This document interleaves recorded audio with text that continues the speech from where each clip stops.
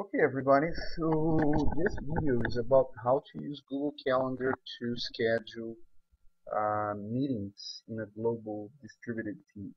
So, for those of you who know the Research on Research team, this is basically what we do on a daily basis. We're always scheduling meetings with people in different continents and countries.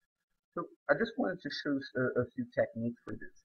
So to start, of course, everything is going to be based on Google Calendar. So the first principle is everybody should have a Gmail account. Everybody should have their calendar up to date on Google Calendar. So the simplest way of doing this, well, I don't know if it's the simplest, but one of the ways of doing this is to start selecting calendars for the people you're trying to schedule your meeting with. So, initially here, all I have is my calendar. My calendar is in blue. And now I'm going to start overlapping my calendar with the calendar from Jatin, who's in India. Then let's pull a few other people here. Let's say Clarissa from Brazil. And I'm gonna put Clarissa in another color so that she can be differentiated. So pink for Clarissa. Then Etienne, who's in Africa. Let's see who else. Well, that should be okay. Well, as you can see here, this is pretty challenging. It would be nearly impossible to schedule this, just by email because everybody's pretty busy. But when you overlap all of these calendars, all of a sudden, you can see the spots where people would be free for a meeting. So, for example, on Thursday at 3 p.m., all three of us, we would be available for a meeting.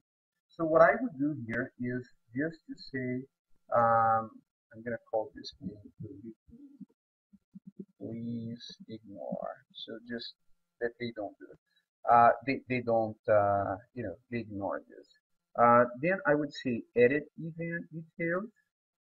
I'm going to say this meeting is going to happen over Skype. Here I would put a description of what we're going to be doing in the meeting. So blah, blah, blah. And here I would put the emails, Gmails of each one of them. So first Jatin, then Etienne, and then Clarissa. Okay.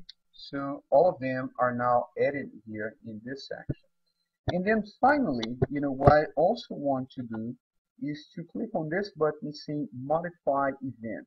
Now this is extremely important because if for any reason, one of them forgot to mention that they are actually busy at that time, they can move the meeting to another place.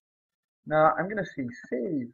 Usually I will send them an invitation. In this case, because it's a fake meeting, I'm not sending anything, so I'm not sending an email. And I can say, don't send. So basically, this is the meeting, and as you can see here, my meeting shows up in blue. The meeting from Jatin, here's Clarissa. The meeting from Jatin shows up in green, Clarissa in pink, and Etienne in, I don't know what this is, brown maybe, yellow, I don't know. But then, there's one more problem. So Etienne is in Cameroon, which is, I believe, 6 hours later than the East Coast. Clarissa is in Brazil, which right now is 1 hour later. And Jatin is in India, which is, I believe, 9.5 hours. Now, I know these countries and the time zones, because, I work with them all the time. But, it's easy to see that this would be pretty challenging to figure what time this would be in each one of the countries, especially when we have, this is a simple meeting. We only have 4 people, but very often, we have meetings with, 6 people from 6 or 7 different countries at the same time. So now I'm going to show you a few other tricks of how to improve this. Making sure that, you're not scheduling meetings at impossible times. So the first thing that I'm going to do is I'm going to click on the Labs button for calendar, and then I'm going to activate. Actually, let me just say something. If your Labs is not activated, just go to Settings and Calendar Settings, and then there's an option there activating labs. Okay. Now, when I do this with labs, it's going to show me a lot of different things that I can choose to facilitate my schedule. And I'm going to choose two, as you can see, I have a bunch of them chosen. So, with my own one-on-one with or whatever. But I'm going to choose for the global scheduling, the Smart Rescheduler, as well as the World Clock. Let me save this. So now, as you can see on the right side here, I have two additional buttons. So the first one, shows me World Clocks. I already had this, so I have the times here for the people I meet the most with.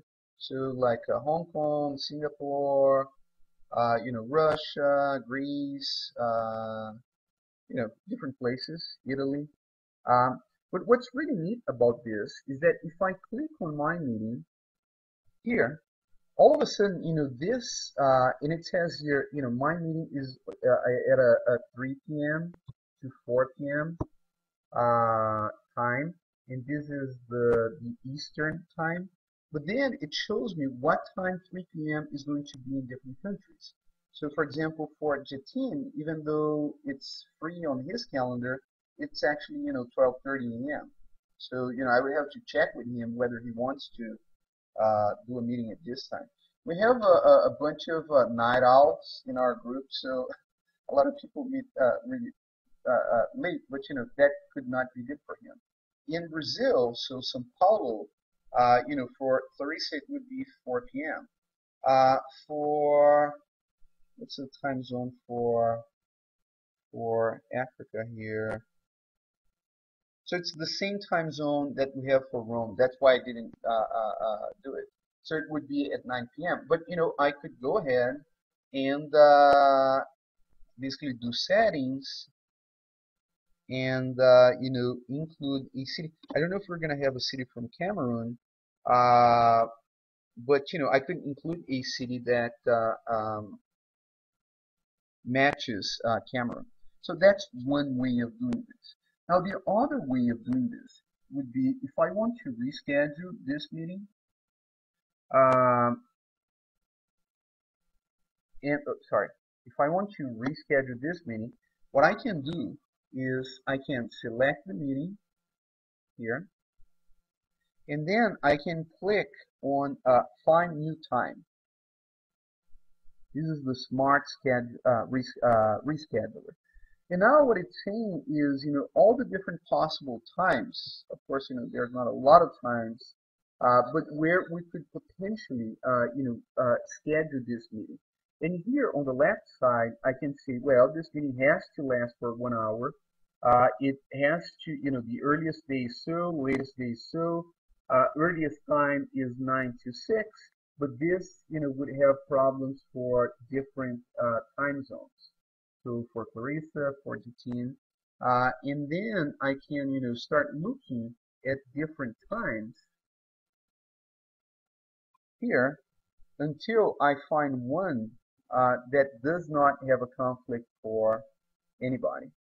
Of course, probably here I would have to change the time because this is probably too early for Jatin. But basically, this is what it is. Now, if I look at the possible conflict, then it's going to show me the calendar for each one of these people.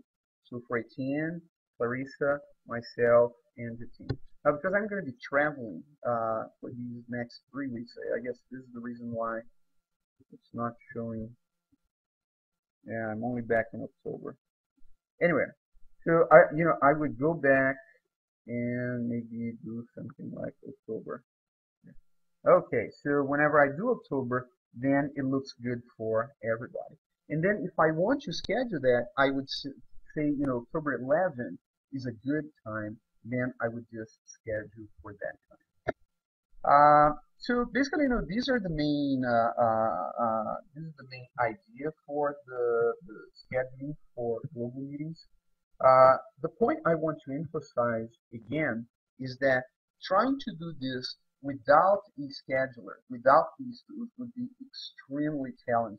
So again, the only thing you have to do is to have Google Calendar and to ask that other people in your team keep their calendars up to date. Okay, thank you.